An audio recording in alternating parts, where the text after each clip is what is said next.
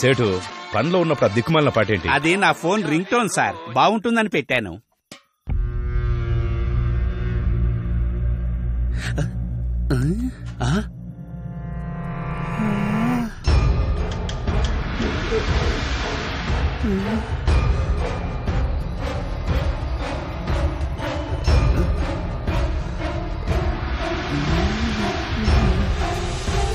అరే భాయ్, ఇది ఇతడే భాయ్.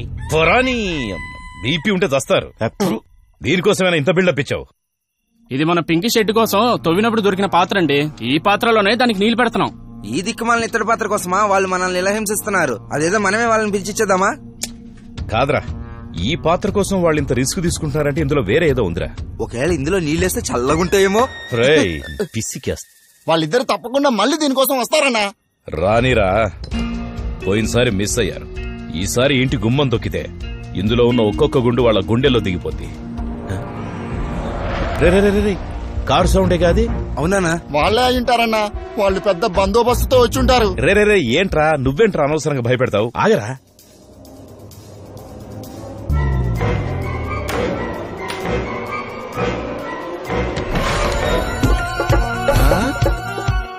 అయ్యో, ఏంటి మల్లేశా, ఇంటికి వచ్చిన వాళ్ళని ఎలాగైనా పిలుస్తారు?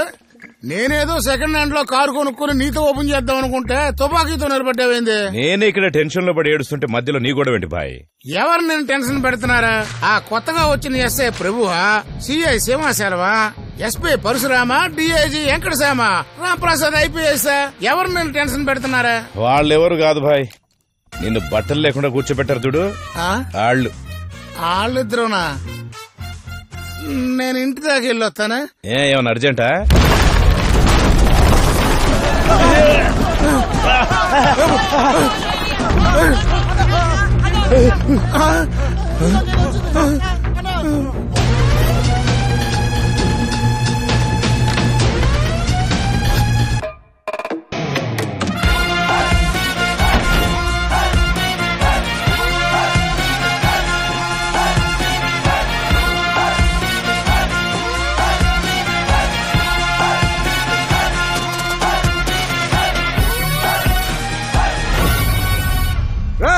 ఆ రోజు సింగిల్ గా ఉంటే వచ్చి టచ్ చేసావు.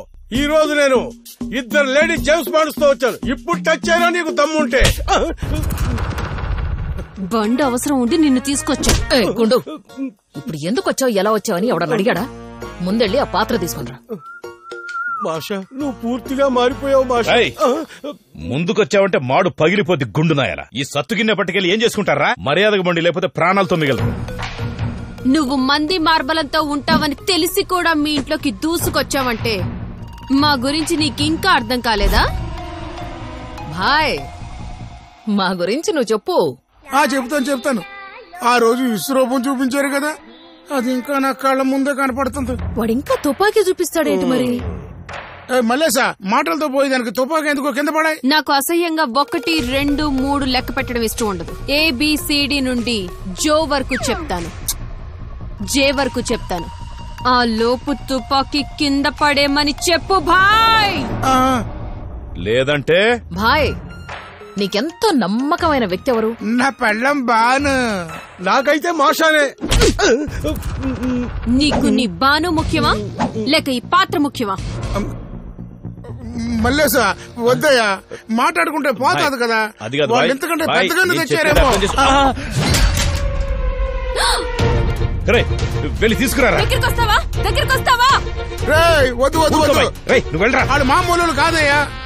అక్కడే ఉండు, వెళ్ళరా గుండు. గుండు ఆగురా. అరే నేను చెక్ చేశాను రా, అసలు ఏం లేదురా, దాంతో ఏం చేసుకుంటారా?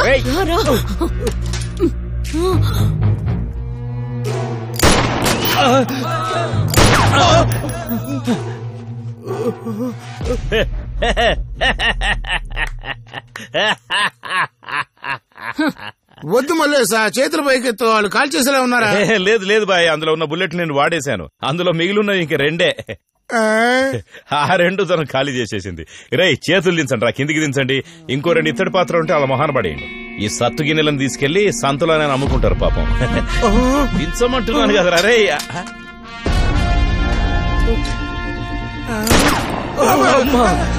ఈ బుల్లెట్ ఎక్కడి నుంచి వచ్చిందిరా? మాయదారి మల్లేసా.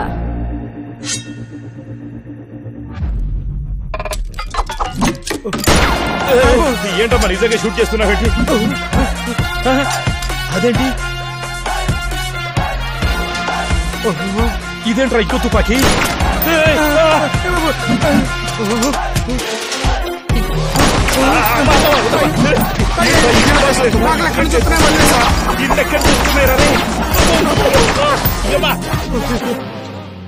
బాబా మర్ Gaya.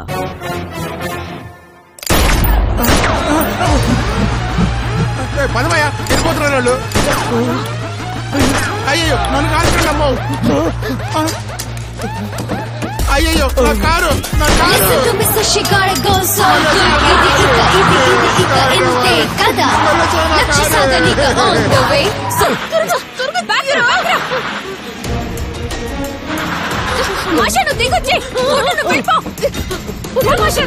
Masha I love you.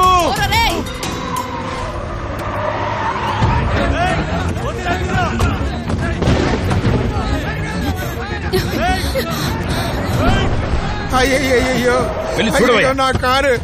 నా కారు బురదలో ఇరుక్కుపోయింది. మాషా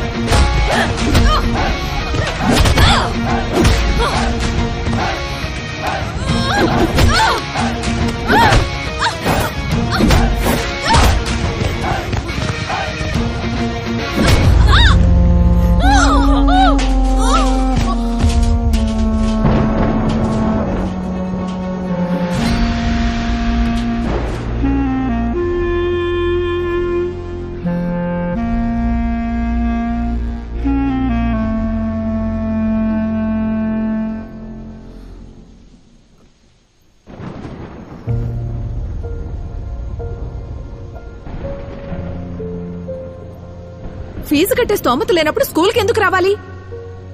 మర్యాదగా అద్దె కడతారా లేదా ఇల్లు ఖాళీ చేస్తారా? తీసుకున్న డబ్బులు ఇవ్వడానికి దిక్కులేదు గానీ కాన్వెంట్ చదువులు కావాలంట.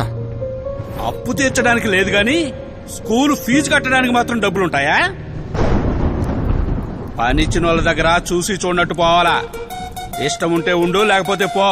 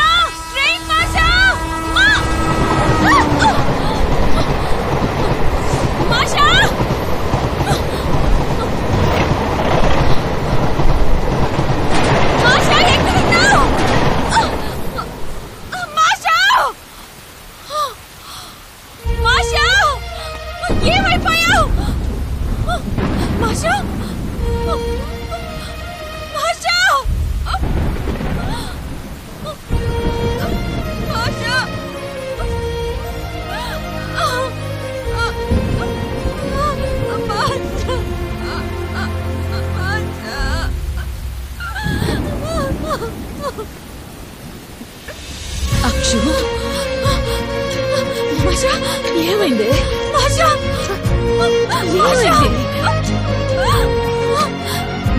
నీకేం కాలేదు కదా? నాకేం కాలేదే.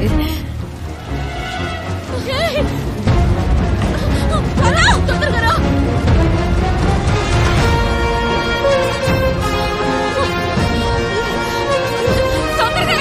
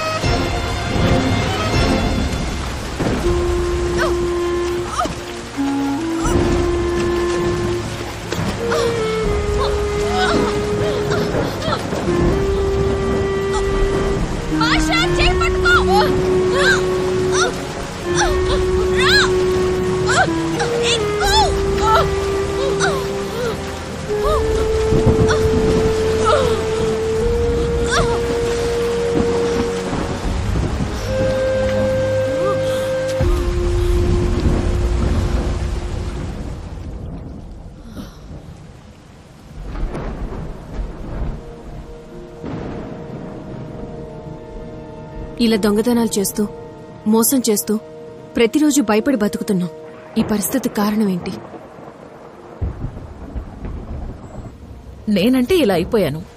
నువ్వైనా చదువుకొని మంచి మార్గంలో వెళ్తావనుకుంటే నువ్వు నన్ను ఓవర్టేక్ చేసుకుంటూ నాకంటే మించిపోయావు. నేను బడికి చదువుకోవడానికే వెళ్లేదాన్ని. నేను స్కూల్ ఫీజు కట్టలేదని, నోట్బుక్స్ కొనలేదని ఎన్నో రోజులు క్లాస్ బయట నిలబెట్టేశారు. నేనెంతో బాధతో నిలబడేదాన్ని. నా తోటి పిల్లలందరూ చిరిగిన బట్టలు అక్షయ అంటూ నన్ను ఏడిపించేవారు. దీనంతటికీ కారణం డబ్బొక్కటే కదా మాషా.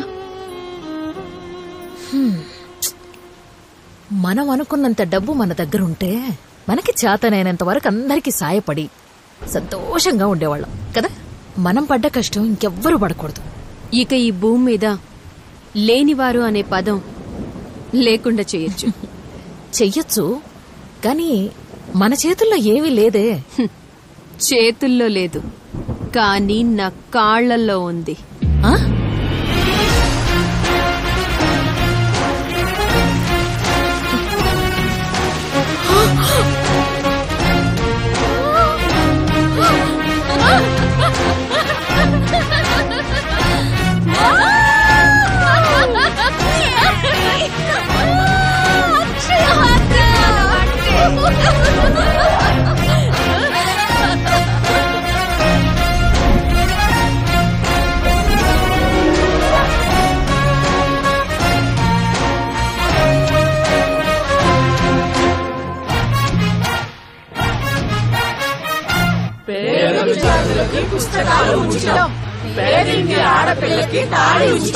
పర్వాలేదే, ఈ అక్షయ మహల్లో తాళి ఉచితంగా ఇస్తున్నారు. చూడండి ఎంత మంచి పని చేస్తున్నారు. పేద పిల్లలకి బుక్స్ ఫ్రీగా ఇస్తున్నారంట. అది అట్లా వదిలేవయా, మాలాంటి పేద రైతులకి విత్తనాలు కూడా ఫ్రీగా ఇస్తారంట. అలా చేస్తే దేశం ఎంత బాగుపడిపోద్దో. ఇంతకీ ఓనర్ ఎవరో తెలియటం లేదే. ఈవిడ గారిది పెద్ద జమీందారీ వంశం. మొన్ననే కోర్టులో కేసు గెలిచింది, అందుకే అన్ని ఫ్రీగా ఇస్తుంది. బిర్యానీ 5 రూపాయలు మాత్రమే. ఇలా ఇస్తున్నప్పుడు అన్ని ఫ్రీగానే ఇచ్చేసేయచ్చు కదా. రే, ప్రతిదీ ఫ్రీగా ఇస్తే ప్రజలందరూ సోంబేర్లు అయిపోతారని అన్ని మ్యానుఫాక్చరింగ్ రేట్గా ఇస్తున్నారా?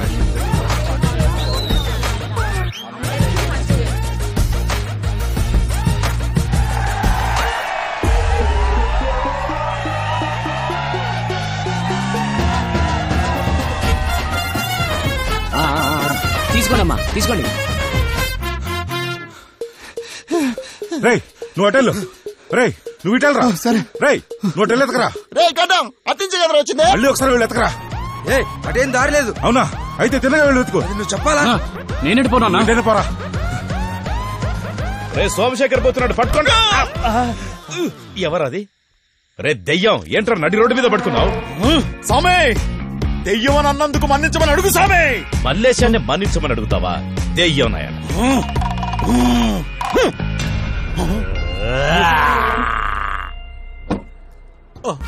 వావ్, ఏంటి భాషలా మారిపోయావా? నేను మారలే, నువ్వు మారడం కోసం. ఇక పైన దొంగ బళ్ళు తీసుకుని అమ్మకూడదు. మాకెంతో సహాయం చేసిన నిన్ను మాషా ఎక్కడికో తీసుకెళ్లి కూర్చోబెడుతుంది. ప్రేమదేవతకు వందనం.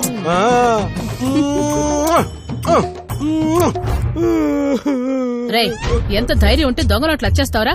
లేరా, లేమంటున్నారా? షర్టిప్రా, విప్పమంటుంటే.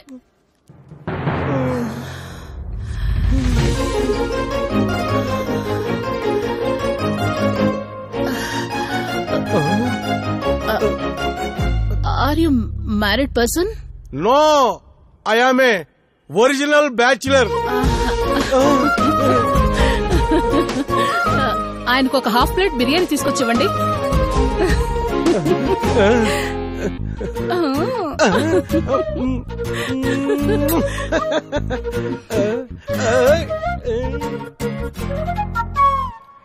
అవును, పెద్ద రైస్ మిల్లు ఓనర్ని. నువ్వు ఇప్పుడు వెళ్ళి నా కొడుకు మల్లేస్తో నా కూతురు మల్లేశ్వరితో సోమశేఖర నన్ను తీసుకెళ్లిపోయి చంపేశాడని చెప్పు. ఇదే మ్యాటర్. ఇప్పుడు చూడన్నా ఊరు మొత్తం టమ్ముకేసి 3 రోజుల తర్వాత చెప్పరా. రేయ్, ఏం చేస్తున్నారో నువ్వు? స్వామి, నేను కొత్త మంత్రం కనుక్కున్నాను, దాన్ని టీవీ మీద ప్రయోగిస్తాను స్వామి. రేయ్, నేను ఖాళీగా ఉన్నాను రా. ఆ ప్రయోగం ఏదో నా మీద చెయ్యి.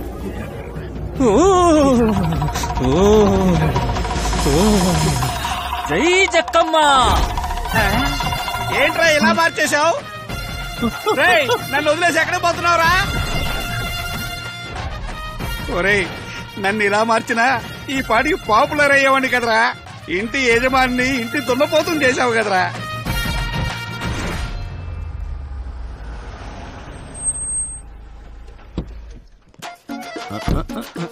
Hi girls.